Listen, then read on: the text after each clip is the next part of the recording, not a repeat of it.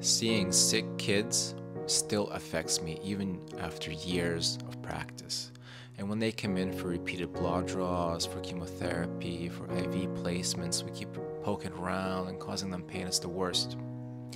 This is what this device is for. It's called a port. It gets implanted underneath the skin and provides access to one of the central blood vessels.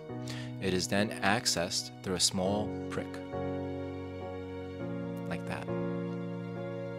Ah, he did such a good job. Wow, good job.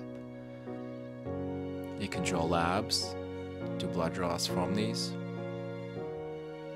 or you can even administer things like chemotherapy.